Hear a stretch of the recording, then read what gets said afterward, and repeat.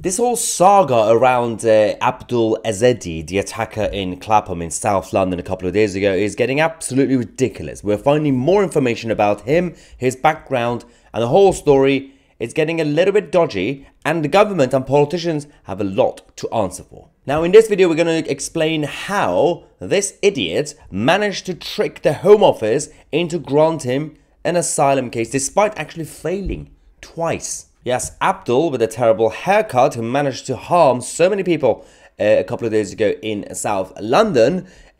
Obviously we exposed this yesterday on this channel before the mainstream media did, about how he actually failed to get an asylum twice. He was from Afghanistan. The media initially said he's from Newcastle.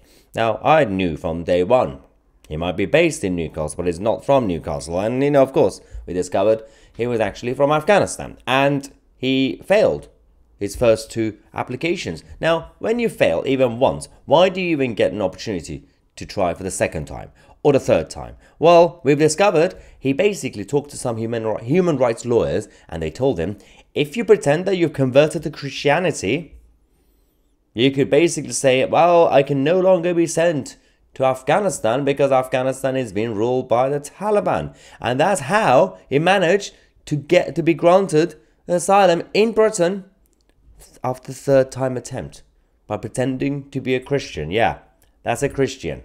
Sure. Now, the former Home Office Minister Robert Jenrick, who resigned from the Home Office alongside his friend and ally Suella Braverman because he couldn't work with Rishi Sunak anymore, he actually said, the argument I've been making for a long time is that our asylum system is dangerously broken and needs fundamental reform.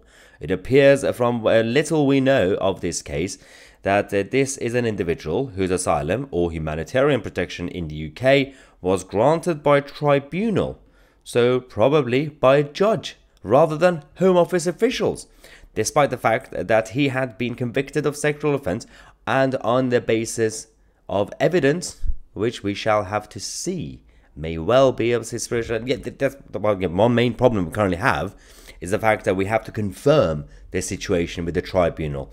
Was it actually a judge or was it the Home Office officials? We don't fully know yet. And again, everything goes back to the fact that anyone could just pretend to convert to Christianity from the Islamic world and they could just stay here. Now the sad news is he's still on the run. He's still hiding. And somehow, this country that has more CCTV than citizens, I think it's like 14 per person, CCTV cameras and equipment and everything else. And we got GCHQ, we got MI5, we got the Met, we got all these guys.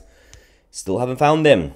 Still looking for this idiot. And but again, goes back to the fundamental issue of this whole individual being in the UK. If he were not in the UK, everything would have been fine. But the problem is not just the asylum situation, as we said yesterday, it's also about the fact that the Newcastle Crown Court actually decided to say, yes, we are going to convict him. He is a criminal in a sexual offence. And then they gave him a suspended sentence. Yes, can you believe it? A suspended sentence. But that's not where it stops, because we have actual barristers and lawyers in this country essentially not really defending him, but trying to shift the arguments and shift the goalposts, saying it's not really about mass migration or multiculturalism. That's not really the problem. I rarely watch the mainstream media anyway, but sometimes I have to do it so that you guys don't have to suffer. But I was watching GB News, and this Sam Fowles guy, who's basically a barrister, was talking about this whole issue. And he actually came out and said, well, his immigration status has nothing to do with the attacks. So I said, it has everything to do with his backwards and barbaric culture. This idiot on GB News is talking nonsense. And on the issue of his immigration status, it is a scandal that the Home Office granted him asylum despite failing twice.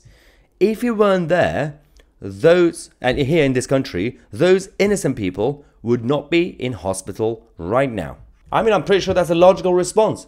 You know, that he says it's nothing to do with immigration status. Well, the fact that he was allowed to be in this country was the fundamental reason that the attack happened. If he was not here, if he were not here, then the attack wouldn't happen anyway in the first place. It was a massive scandal, and then we have all these left-wing liberal lawyers trying to change the argument. They're basically defending criminals at this point. Anyway, let me know what you think. I'm Tousi, and we are the media.